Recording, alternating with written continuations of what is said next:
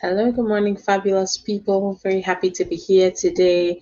Today we're going to be discussing U.S. immigration law update, as usual, spilling the legal tea on U.S. immigration law. Welcome, guys.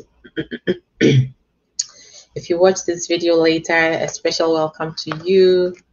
If you're watching on YouTube, as you can tell, new channel, so give a thumbs up, like, subscribe, and share as well. Okay, so we're still talking about the affidavit of support. We did the background to this yesterday, and today we're discussing the new updates with affidavits of support, the I-864.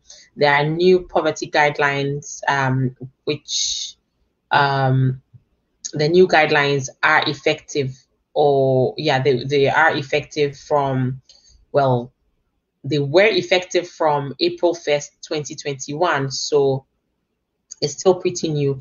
So yesterday, as we stated, guys, drop me a comment. Let me know you're watching and where you're watching from. As we stated, the affidavit of support is, when a petitioner files for somebody and then they have to sign a contract with the U.S. government and say that, hey, they are responsible for the financial situation of the person they are sponsoring until, they are no longer responsible for them. Okay, so for anybody that tries to get a green card, the beneficiary who's trying to get a green card needs to have somebody sponsor them or vouch for them and say that, hey, you will not be a public charge to the US pocket. Okay, so that's a little bit of background. And for the I-864, the sponsor is going to fill a form known as the I-864. Okay, guys, so the I-864 is the form that you're going to be filling as a sponsor, and the sponsor must be a U.S. citizen or a green card holder. Of course, you are contracting with the U.S. government, so you have to be older than 18 years old. Okay, because of course you need to be of contractual age before you can contract, and to do that you need to be above 18 years old. Guys, I'll read comments very soon. Let me just let's keep going a little bit more. Okay, well, the sponsor can also be a conditional resident, meaning the sponsor himself or herself has just a 2-year green card. And then, as we stated yesterday, the I-864 does not apply to certain cases. We stated some of the exceptions, such as employment-based cases, and then the diversity immigrants as a green card, the lottery winners, and then self-petitioning people like widows, widowers, and then refugees, asylees, people applying with for asylum, and people applying under VAWA as well. So these are some of the exceptions. All right, so guys, the I-864 is a form that the sponsor would need to file, in order to prove that the beneficiary will not be a public charge. If you're a public charge as a green card, if you're applying to get a green card and you are deemed to be a public charge, you will be found inadmissible. And public charge means that you are, collecting some means tested public benefits like food stamps or Medicaid or something of the sort. Okay, so let's talk about the I-864A before we talk about the guidelines. The I-864A is for people who so if the sponsor does not meet the guidelines, the income guidelines, the sponsor will need somebody known as a co-sponsor. And the co-sponsor, if the co-sponsor is in the same house as the sponsor, then the co-sponsor will need to file the I-864A, which means that he's contracted to be a joint sponsor and contracting with the main sponsor to sponsor the beneficiary or of the green card application. Okay, so pretty much the household, the I-864A, the person who is the co-sponsor is known as a household wage earner, and they must demonstrate by themselves that their income meets at least, of course, 125% above the, poverty guideline. So we're going to be talking more about the poverty guideline, the amount you should be earning depending on your household size. So we'll define all those things, and yeah, that'll be it. So let's see, we can talk about joint sponsorship, but I think that we can just jump straight into how to calculate the income guideline. So first of all, you need to know what your income is, and then you need to know what your household size is. So the household size would usually include the sponsor number one, the sponsor's spouse, and then the sponsor's children. Okay, so for example, if I'm filing for, let's say I'm a U.S. citizen, I'm filing for my mother to come to the U.S. to be a green card holder. Well, let's say my mom is here. She's right here. Let's use the adjustment of status. She's here and I'm filing for her. My household size would be me as a sponsor, my husband, and then my two children. So my household size will be 4. Okay, so that's how to check the number of people who are in your household. And usually you would need to include your tax returns and your W-2 with this. And on the tax returns, the people you've claimed as dependents would normally make up your household size. Okay, so now let me share my screen with you and show you the new income guideline, and then you guys can understand a bit more. So we'll go into the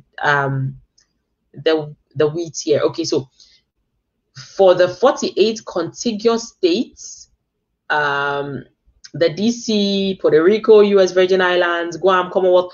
So all these people, well, the 48 states plus the U.S. territories, these are the guidelines for them.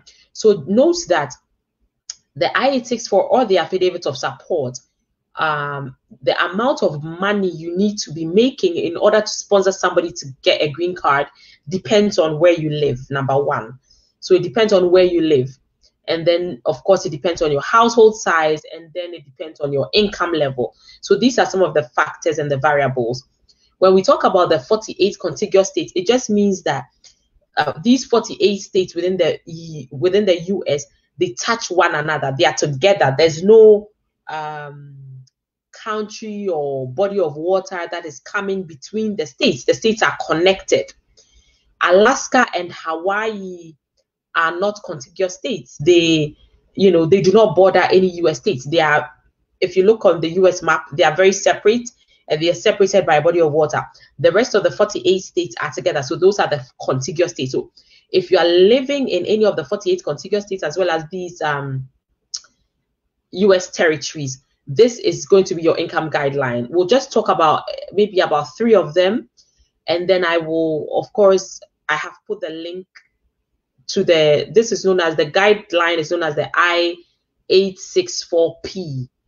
So you can check for yourself and then see if you are filing for family or whoever, whether you need a co-sponsor or a joint sponsor or whatever. So if your household size is 2, you need to be making above $21,775 a year.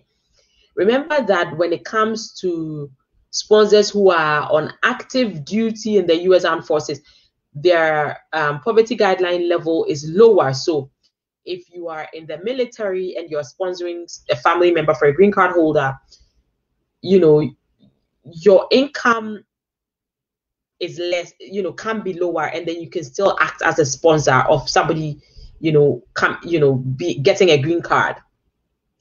So we will not talk about the people in active duty. We'll just talk about the other people, all other sponsors. So if you have a household size of 3, then your income to be a sponsor of somebody who wants to get a green card, I'm sorry, excuse me, you need to be making above $27,450, okay? Guys, we're still spilling the U.S. immigration law tea, spilling all the legal tea. If your household size is 4, then you need to be making $33,125 a year. $38,800 a year. So the whole point of this is, as I told you yesterday, to be admissible in the US as a green card holder, you need not to be a public charge. A public charge means that somebody who's going to be a drain on the pockets of the US or the taxpayer's pocket. So you're going to come into the US and then be requesting for public benefits like Medicaid. If you go and give birth, you want the state or the government to sponsor and pay for everything. They don't want that. And so if you're saying that you are filing an application to become a green card, you need somebody who's above 18 years old, who is a green card holder themselves or a US citizen, who will contract with the US government and say, hey, I'm responsible for this person seeking to be a green card holder financially. If there's any public tested, means tested public benefit that they apply for and are given, I will be on the hook for it. I will pay for it. So this is my income. I can afford it. I have people I'm taking care of, but I can add this person to my burden, and then take care of them. So that's it in very, very simple terms and very simple language. So guys, I think that that's it. Pretty much this new income guideline was, it's effective 1st April 2021. So it's still spanking new. Usually when you are filing the I-86, where you need to attach your, your W-2, your tax returns as well. If you need help with this, I understand that it can be a little technical. So just call my office, 1-802-7800-564, and then I can help you with it. All right, guys, you honestly don't need to understand all of these jargons. This is my job and I'm supposed to understand it, and I do. So just call me and get that burden off your shoulder. But in simple terms, this is the new income guideline. So just check the link if you need help, and then make sure you're filing properly, because if you are unable to prove this, you risk getting a denial or a rejection, because that means that your person is inadmissible. Okay. All right, guys, thank you so much for joining. Tomorrow I'll come again, and then we can go into a few more details. I'll probably talk some more about the joint sponsor, and then the I-864A, and probably the I-864EZ, and then when to file some of these variations of the affidavit of support. All right. Jenna Davis says, hi, lawyer. Jenna tuning in from Maryland. Jenna, how are you doing? How's Maryland? Virginia is so cold this morning. Majwa Papipi Edupofo is watching from Seattle, Washington State. Great to have you here, Majwa Papipi. Happy you guys could join us. I hope you guys benefited from this video. Please be safe and stay safe and spread love and be good. Take care of yourselves. All right, guys. Bye-bye until I see you again tomorrow. Bye.